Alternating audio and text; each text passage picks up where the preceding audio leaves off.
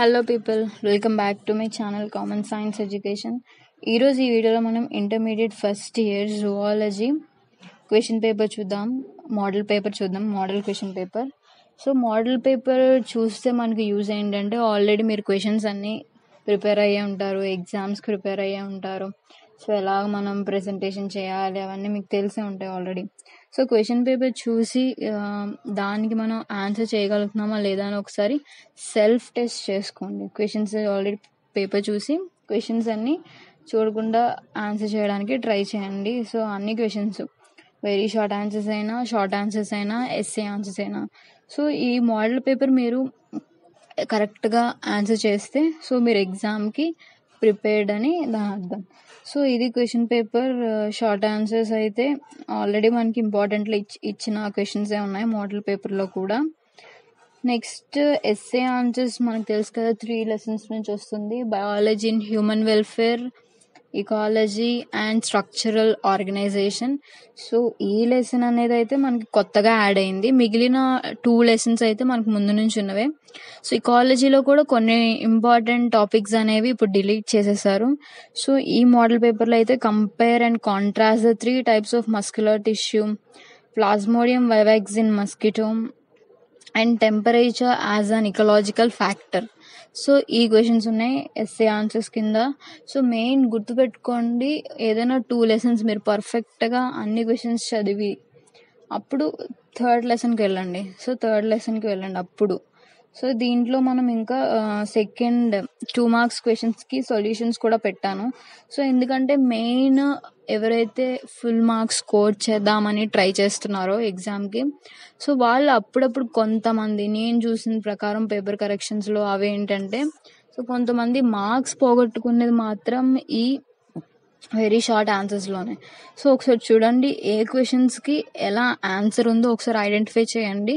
So only ఈ questions అనే కాదు, సో కొన్ని క్వశ్చన్స్ అనేది మీరు మోడల్గా చూస్తే సో మిగిలిన క్వశ్చన్స్ కూడా ఎలా ఆన్సర్ చేయాలనేది తెలుస్తుంది మీకు. సో ప్రతి వెరీ షార్ట్లో ఉన్న కంప్లీట్ క్వశ్చన్స్కి మీరు ఆన్సర్ ఇవ్వాలి. సో ఇక్కడ ఏంటి, ఒక క్వశ్చన్ ఉంది, what is Aristotle lantern, give one example. So కొంతమంది అరిస్టాటిల్ లాంటర్న్ ఒకటి రాసి వదిలేస్తారు, ఎగ్జాంపుల్ ఎవరు. సో ఫర్ ఎగ్జాంపుల్ మీకు scheme of ఇవాల్యుయేషన్లో 1 mark for definition and 1 mark for example అని పెట్టారే అనుకోండి. సో అప్పుడు ఏంటి, ఓన్లీ మీరు అరిస్టాటిల్ లాంటర్న్ అని రాసి వదిలేసి మిగిలింది రాయకపోతే మీకు 1 mark పోయినట్టే. సో అదొక్కసారి చూసుకోండి. డెఫినేషన్స్తో పాటు ఎగ్జాంపుల్ కూడా ఇవ్వాలి. ఇంకా కొన్ని టర్మ్స్ ఉంటాయి, సైంటిఫిక్ టర్మ్స్ని. సో ఆ సైంటిఫిక్ టర్మ్స్ని కూడా ఓన్లీ డిట్టో అలా రాసేలా చూడండి, అంటే ఓన్ లాంగ్వేజెస్లో కాకుండా. And mention the advantages of sun UV rays. So only advantages అడిగారంటే at least మనం 2 advantages రాయాలి, 2 marks కాబట్టి. సో 1 mark వచ్చేటట్టుగా అట్లీస్ట్ 2 advantages రాయాలి. ఒకటి రాసేసి వదిలేడు కాదు.